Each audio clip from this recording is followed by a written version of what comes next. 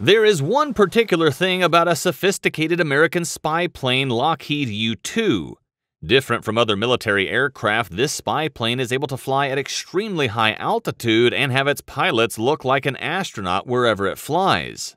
Pilots flying U-2 have to dress in a special yellow spacesuit. Why is the actual reason behind this?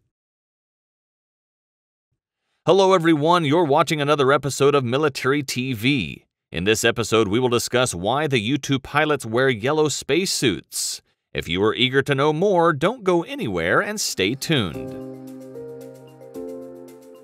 The Lockheed U-2, widely known by its nickname Dragon Lady, is an American single-jet engine reconnaissance aircraft managed by the United States Air Force USAF, which flies at high altitude and has the mission of gathering all-weather intelligence throughout the day and night. It was previously flown by the Central Intelligence Agency CIA. The state-of-the-art spy plane, U-2 was designed to carry the mission of aerial reconnaissance, with duties ranging from collecting imagery, measurement, and signature, as well as signals intelligence. It was built to fly at 70,000 feet to avoid being detected by radar or encountering enemy attack. No other aircraft had ever flown as high as the U-2. Due to this reason, the clothing of U-2 pilots is essential to their survival, since the spy plane has absolutely different atmospheric conditions when being flown.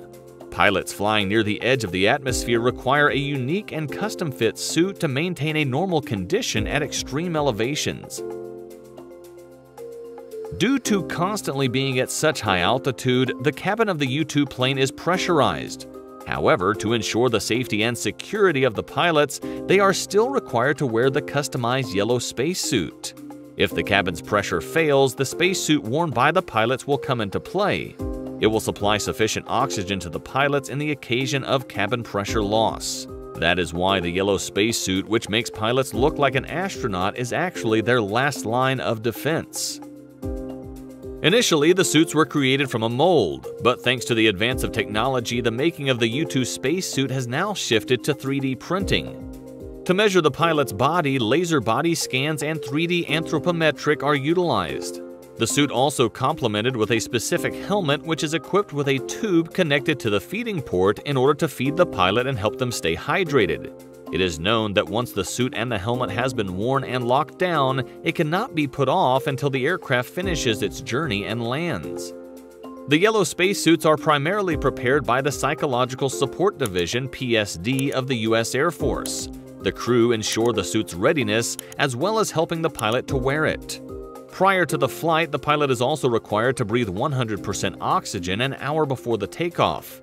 This is principally to remove the nitrogen in the blood in order to reduce the risk of sickness made possible by decompression. Because the suit is such an important and expensive equipment, constant inspection is needed to ensure the safety of the pilots who wear them. The PSD crew will inspect the suit one day before the flight and then inspect it again when the pilot wears it and when the pilots sit at the aircraft. They also complete the inspection with a post-flight examination after landing. The thorough inspection also being carried out by David Clark Company, the sole manufacturer of flight suits for U-2 pilots since its first flight. They also put an extra attention in the making of the suit. In producing, each piece of the suit is inspected, tested, and retested just as examining the maintenance of an airplane. They also keep on improving the suit to make it lighter and more comfortable.